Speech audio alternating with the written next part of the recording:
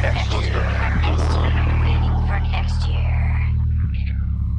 everybody, it's the waitingfornextyear.com podcast. Before we record the 3 Sports podcast, I got Ben Axelrod here, and we're going to talk about some different sports topics and media topics. But first, your book. Yes. You've got an Ohio State book. I do have an Ohio State book. It's called Urban Meyer vs. College Football, the case for college football's greatest coach.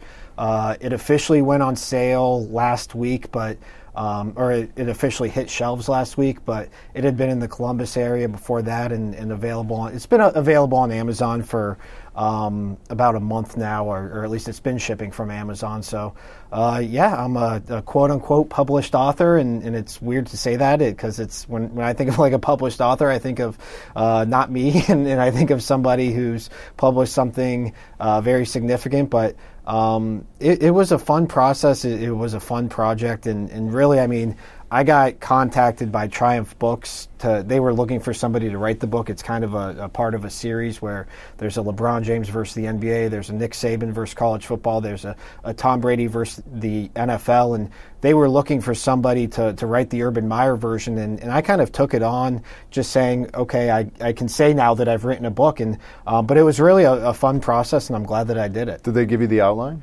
No, that was the one cool thing, was they pretty much gave me the title, and they didn't. They sent me a copy of the Nick Saban book and the Tom Brady book, so I kind of grabbed some ideas from those, but really I kind of formatted it how I wanted to format it, and that's great. Yeah, that was a fun part of it. Was it's split into different sections like most books are, but there's a whole section. The whole first section is pretty much a biography on Urban Meyer and kind of rehashing his rise from really his youth to where he is now at Ohio State.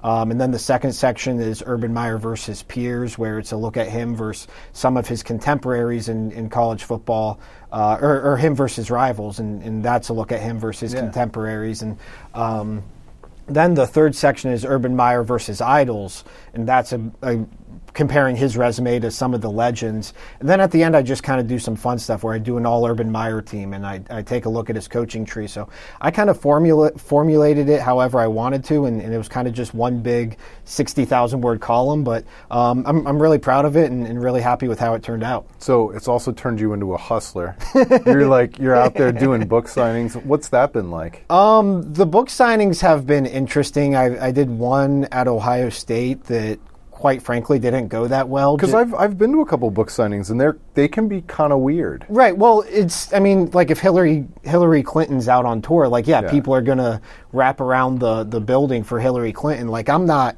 a celebrity. Right. John Grisham does a book signing. Right. Yeah. I mean, that's a lot of celebrities or a lot of well-established authors. I'm just a guy on Twitter pretty much. And yeah, your topic is selling the book. Right. Maybe someday Ben Axelrod, the author, will sell a book. Yeah. But right now it's the topic. It is. And so they set up these book signings, and I did one on Ohio State's campus that it was the day of the Oklahoma game. And so it was like, all right, we're just going to sit you here in front of the store. And it's Ohio State's bookstore. It's the big Barnes & Noble there on High Street. And everybody's just shopping for the game because it's a big team store. It's the official Ohio State bookstore. So I sold like 4 books there, and that 2 were out of pity, I think. But the Cleveland one was cool. I did one at Crocker Park last week, and there were some people who stopped by and who came there, I think, to see me, but some just passing by took interest in the book, and I had a lot of family and friends come to that one too. So people who have enough money to buy books, right? Yeah, I mean it's the hard copy of the book. I don't, because if you're in front of a bunch of students and they're making hard choices between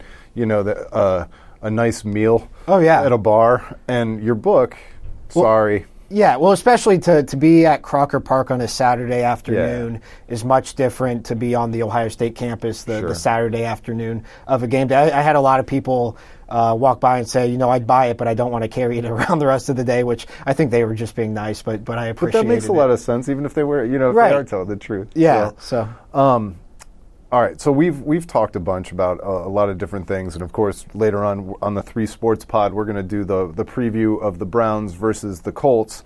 But before we went live, we were talking a lot about sports media, and this is something you think about all the time. Yeah. You've been at different stops along the way. You were at Land of 10, now you're at WKYC, and we're all playing in all these different worlds. Waiting for Next Year is putting stuff on YouTube now, and it's just a weird time. I mean, and maybe it'll always be a weird time, but I feel like we're beholden to Facebook. We're beholden to Google, who owns YouTube. Yeah. We're beholden to Google, who owns Google, you know, for our web traffic. And then I'm not even sure what our web traffic is worth anymore. Yeah. Because ad rates are falling through the bottom on you know, websites in terms of written content.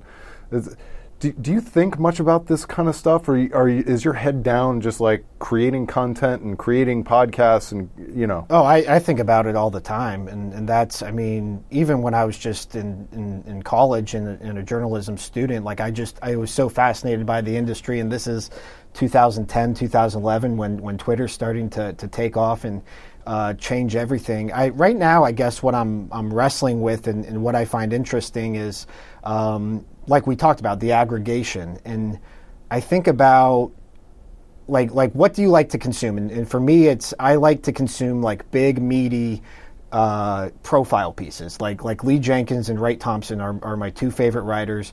And like Lee Jenkins came out with this profile of Dwight Howard this week that I can't wait to read. Like I've just been, I need like an hour at home alone just to like digest this big Lee Jenkins Dwight Howard piece.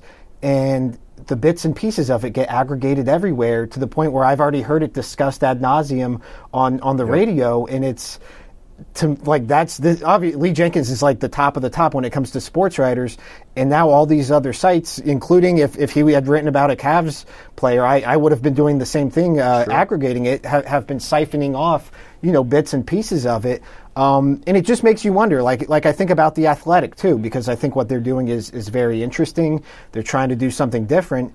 But if Jason Lloyd has a nugget in his article, it's going to wind up on Pro Basketball Talk. It's going to wind up potentially on WKYC. I mean, it could wind up any number of places. So, yeah, I mean, I think, you know, what I give The Athletic a lot of credit for is they're trying something different because nobody knows where anything's heading. And at the very least, they're trying a different model. But, yeah, I mean, I think about this stuff all the time, both as somebody who produces content and who consumes it. And so how do you... because at Waiting for Next Year, we've pretty much skewed away from the pure aggregation just because we can't win that battle. Right. And so now it's more about if you can add an opinion or a tone of voice, or you have a take, not a hot take, but you need a point of view. A perspective in order for us to write about it. And that way we're not on a time crunch either, because we can talk about Myles Garrett's ankle and the impact a day after if we've thought about it and we have something interesting to say. Right. So how do you balance that line between, all right, I got to get this out now, versus, hey, I'm building this Ben Axelrod voice, and I don't mean to put you in the third person, but out there in whatever land, you want people to get to know you and your voice. Yeah, no, it's been different since coming to WKYC, because we are kind of strictly a news site. I mean, I have the freedom, if I want to write an editorial or do a podcast like we do with the 3 Sports podcast, I can do that, or I can do it in a video. But, you know, if something happens with LeBron James from a news story and everybody's talking about it, we need it on our site. Like, we need it for the news aspect. We need it as a potential story on Donovan Live. Like, we just need it. So, because it might hit the TV. Right, and it's much easier for it to hit the TV if it's hit your website first. Yeah, and it probably will hit the TV if it's about LeBron James nowadays. But, yeah, I mean, when I was at Land of 10, my last gig covering Ohio State, we actually, I thought, had a good setup there where we had a staff specifically dedicated to aggregating, whereas the kind of, I was a senior writer, I think, or a feature writer. My job was then to find that perspective and find the take and find the column or the long form feature that can be done off of that. And when I was at Bleacher Report, it was kind of the same thing. You know, that was when I went to Bleacher Report. I remember my very first week, Braxton Miller threw out his shoulder, and I was sitting on pins and needles waiting to write something, and my editors were like, no, we've got the news story covered. You need to come up with the Who is JT Barrett story for tomorrow. So, you know, I think that's the thing, though, is you know, like Cleveland.com, because I have a lot of friends who write there and have written there. Their beat writers are kind of tasked with doing both, where they need to grab, you know, the Myles Garrett is out of his walking boot story, and they also need to grab what does this mean moving forward? So I think it's just a complicated time for everybody, and we were kind of talking off air, like, a lot of this, like you said, is you're leaving it in Google's hands. You're leaving it in Facebook hands. We don't know. And then I think the elephant in the room is, Twitter is also just, Twitter's out there, and Twitter has kind of become everybody's news source. So I don't know, but it's definitely something I'm always thinking about. The one thing that I always keep in mind about Twitter is just how many people are not on Twitter. Yeah.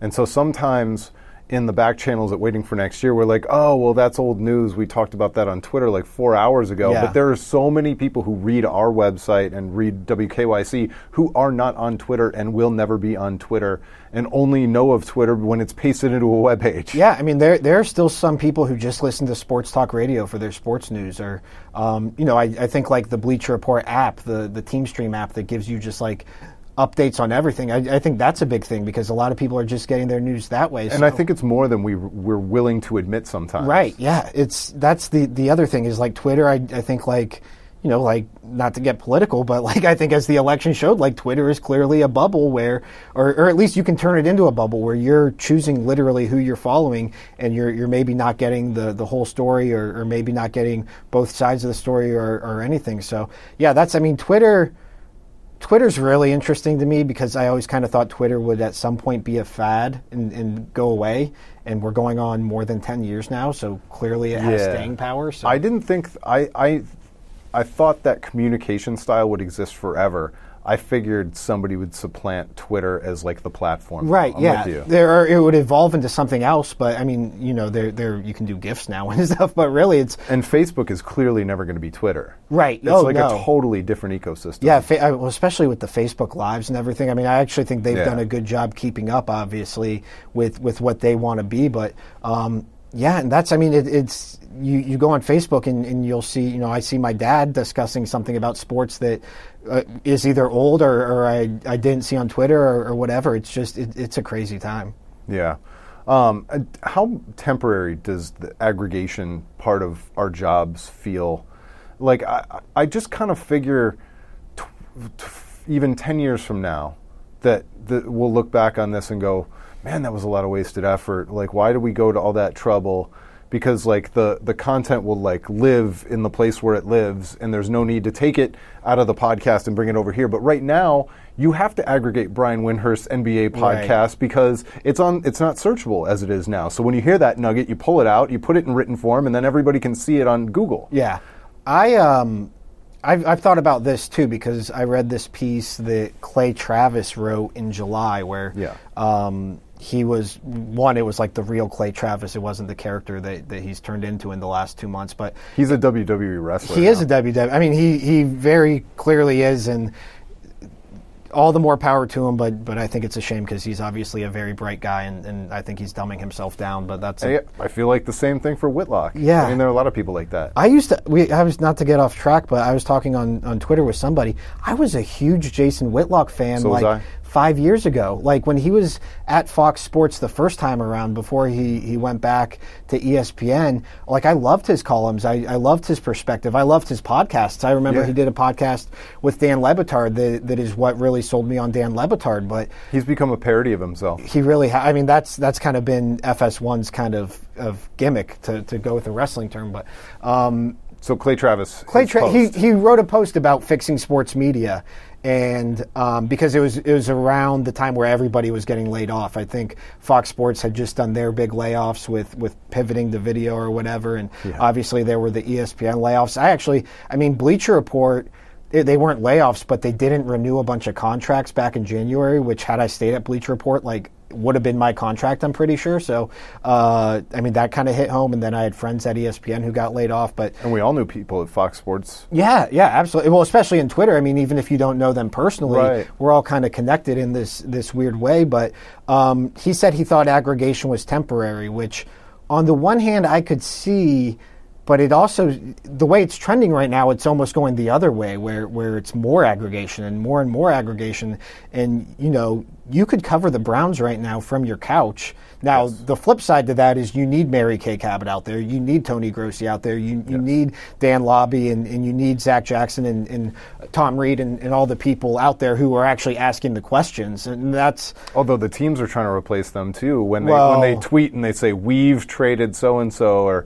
they're almost being their own beat reporters in-house, which, is kind of a scary proposition too. Thank goodness it's just sports, but it's, I mean, if they could, they would rather the news come straight out of their people than filtered through Mary Kay, Tom Reed, Zach Jackson, or anybody else. No, I think that's actually interesting, and you look at the Players Tribune and what that's provided for athletes. Richard Jefferson was talking about this on a podcast. The one with Bill Simmons. On that one, and with Dave McMenamin, when they had Dave on as a guest, and how that has given athletes a different voice. I thought, when I heard about the Players Tribune, I thought it was a joke at first. I was like, this is never going to last. And now you see the staying power that it has and why it has that staying power.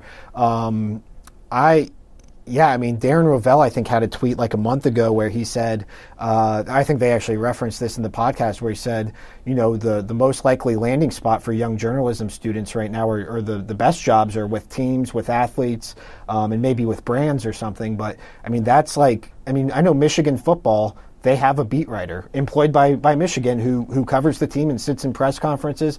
And I think that's, the Browns do that. They have staff writers. Sure. A lot of teams are doing that. So, that I always joked about that when we were when I was covering Ohio State, is Urban last year especially was notorious for sidestepping questions, and he would say, on to Rutgers, or on to Maryland, or I'm just thinking about Rutgers, or I'm just thinking about Maryland. And Ari Wasserman, my buddy who's with The Athletic now, he would always get so frustrated, and we would talk afterwards or talk before, and he would say, well, why are we even here then? If that's all he's going to say why are we even here? I go, we're lucky we are here. Because pretty soon these press conferences are just going to be periscopes, and it's just going to be a staff writer sitting in with the coach or an SID, and it's really interesting. Especially in college. You could imagine college going there first. Well, especially a college like Ohio State or Michigan, where the one coach has so much power, and they don't need the PR. I mean, let's be honest, they don't need, and really the NBA teams don't need the PR either, and they could definitely self-manufacture that. So it's crazy to see where it's going. It's definitely a scary time to be in the industry, but the industry has gone through shifts before, and it will go through shifts again. And it's just all about being kind of ahead of those curves. Yeah, you got to be adaptable, and no matter what. And this is something that I'm doing with my own kids. I don't care what they want to do. Yeah. With their lives, but so if when my kid goes through a Legos phase, I'm like, there's probably not a future in Legos, but I'm going to teach him how to make a video about how he built the Legos. And if you always are working on building your own voice and learning how to communicate with people, it doesn't matter where the world goes. Right. It will always need people to communicate and formulate the narrative and the story and all that kind of stuff. So, So we try and keep focusing on the best way to story tell and build our own voice. Oh, yeah. I mean, I think I'm stealing this from Dave McMenamin from that Richard Jefferson podcast, but it's like positionless basketball now, where you can't just be a writer. You have to, I got into podcasting around a year ago, and I had always loved podcasts, and I was glad I finally did one, and I'm glad we're doing ours. But at least it's one of those things where I can say, okay, I've podcasted. I have podcasting experience. And, you just get it started, and you build the reps, and it will take on whatever form it takes on.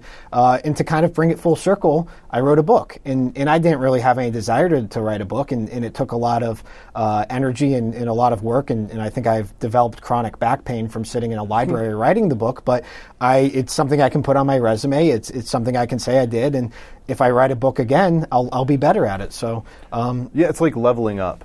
It's not just. I mean, yes, it's putting it on the resume, but now it's like, if you've never changed an outlet in your house before, and you've never looked it up on YouTube, and then you watch that YouTube video, you learn a whole lot, and then when you actually do it in your house, you learn a whole lot more. But until you've actually done it that first time, it's this big dark hole. I don't know. I couldn't write a book. Yeah. Of course you couldn't, because you haven't done it. Right. You just have to start. Yeah. And that was, I'm kind of, when I was writing it, it's just like, okay, I'm doing it. And I'm putting these words down, and I'm going to send them to an editor. And how many times did you count the number of words you were up to? Oh, I did it in a Word document, so I had a running tally, and I kind of had, basically the way I did it, because I was working my job at Land of 10 at the time, was And at Land of 10, I pretty much was writing Monday through Sunday. And so I would pretty much write through the week, like write ahead, like spend my days and nights writing so that I could have free time on the weekends. And then I'd go to the library like Friday through Sunday to work on the book. But that was, I mean, I had very specific goals, and that's kind of how I just operate. But it's interesting you went to a different physical space to write the book. Yeah, well, that's, because I worked at home when I worked at Land of 10 and at Bleacher Report, and I couldn't even fathom like writing a book in that environment. I like had to be out and and I would do that with work sometimes too. But so you listen to music? No, I can't listen to anything when I write, okay. Which is actually, now that I'm working in an office, it's very tough on my podcast listening habits, which has been like a big adjustment because I'm like catching up a day late on Le Batard on the way to work, and that's like what my podcasting world revolves around. So that's the biggest problem in my life right now is I need to catch up on podcasts. See, I couldn't do music until I read a tip. It was like find one song that you know super, super well, and that won't annoy you, and just put it on repeat. Yeah. And so I have a few songs, like if I really want to pump out some writing, I have a few songs that I will just play on repeat so that when they start over and you're at the beginning again, it's just a momentary like glance where you're thinking about the song, but I'm straight back into the writing. I think I could do music. I think I have done music. But not new music. It would have to be stuff you're so familiar with that it's just like reflexive listening. That's podcasting I couldn't do though. No. Because that's, even when I'm just like pumping out like a mindless article here, it's like I have to be focused on one or the other. I just can't. And I'm so anal about my podcast listening. If I miss like the smallest detail in a Le Batard show or in a Bill Simmons podcast, I'll hit that go back 15 I do the same seconds thing. as many times as I need to, because I'm like, I'll think about it all day. Oh, Ben, you're a psycho like me. I had no idea. I had no idea. I always tell people, because I was a talk radio guy and Sirius XM guy and Opie and Anthony guy, and when Opie and Anthony came to Sirius XM, and people who've listened to the podcast are tired of hearing me say this, but I listened to every minute of every show that they were on Sirius XM from the beginning till Anthony got fired. Right. Every single minute of every show. And if I missed 17 seconds... That's how I am with Le Batard, because they do a local hour in Miami that is only... It only airs... Like, you can't stream it here. I mean, you can stream it through your phone, but on airwaves, it only airs in Miami on their $7.90 the ticket. And I listen to the podcast of it every day, and they're talking about like Marlins baseball and like the Miami Heat, which I find interesting. But it's just it's one of those shows that Opie and Anthony are the same way. They build a community, and you want to be included in that community. So I feel like I have to listen to the jokes in the local hours so I can truly appreciate it. All right. Well, it was a fun discussion. Let's give the book plug one more time, and then we'll do our other podcast. Yeah, it is Urban Meyer versus College Football: The Case for College Football's Greatest Coach. You can find it on Amazon. You can find it on Barnes & Noble. If you're in Cleveland, it's at most Barnes & Nobles here. I know it's in Crocker Park and Legacy Village. But online, I think, is typically the way people are getting it, and it's usually the best way to get it. Any more signings? I have a couple signings in Columbus next month. Okay. I don't have any in Northeast Ohio right now, but that could change. And then check out our 3 Sports podcast, which we're about to record, which you can find on iTunes and Google Play. Yep, and I set up a tiny URL for that. I'll put it in the show notes, but it's tinyurl.com/3 Sports Pod. Thanks so much for listening. Talk to you next time. It's been the waitingfornextyear.com podcast.